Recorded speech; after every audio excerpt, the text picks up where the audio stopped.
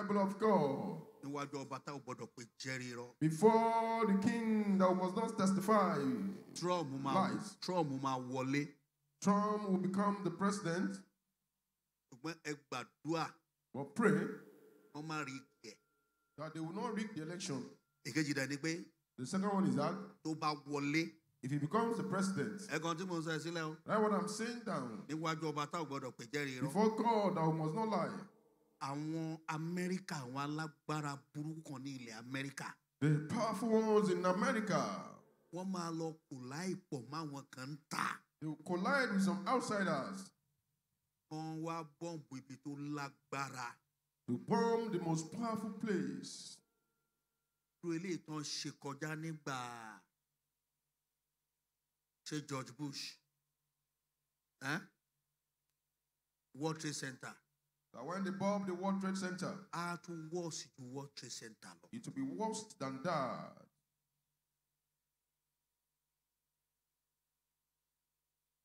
Olúwa ní tó bá wọlé. The Lord said if he becomes the president, Ọlọ́run sọ fún mi pé the Lord told me that àwọn alágbára gangan ní ó jẹ́ alágbára burúkú nílẹ̀ the Amẹ́ríkà. powerful ones that are inside that lives are citizens of America. wọ́n máa lọ kù láìpẹ́ máwọn kan They will now collide with some people outside, some enemies. ọ̀jẹ́ ti tún. It's not new. pàtó àwọn tó bá ti wà níjọ lọ ń kù láì àwọn ẹni òkùnkùn ń tà. When those in the church are now colliding with those that are outside, people of darkness.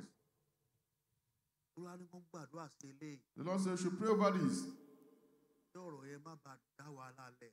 so that this will not cause serious trouble. ọ̀rọ̀ yẹn má bàa dá wàhálà lẹ̀. So that this will not cause serious trouble. ikú ń rùn lórí president kan. There is dead is hovering over one particular president. ikú ń rùn lórí president kan lágbàáyé. Dead is hovering over one particular president in the world. ẹ jọ ẹ lọ mú magazine kan wá nínú báàgì ọmọ mi ló ṣe magazine ẹ̀yin kan olùdènà ní nínú ṣọ́ọ̀ṣì àwọn tó fẹ́ ṣiṣẹ́ ẹ̀ nígbà kan fẹ́ tẹ́lẹ̀ yẹn ẹgbẹ́ obìnrin rere màmá àwọn tó máa ń kọrin yẹn tó máa ń kọrin nínú àjọ̀dún ẹ̀ káńsù wọn ẹ̀yin àwọn tuntun mi láì ṣe bẹ́ẹ̀ èmi máa jókòó tì í síbi lọ́dọ̀ yẹn bí tiẹ̀ ní travel ìṣojú mi lẹ́ ṣe máa ṣe àjọ̀dún obìnrin rere mo fẹ́ travel tẹ́lẹ̀ bẹ̀tẹ̀ tí mo sọ yìí kò ní ọlọ̀tẹ̀ ènìyàn burúkú ló pọ̀ jù nù wọn.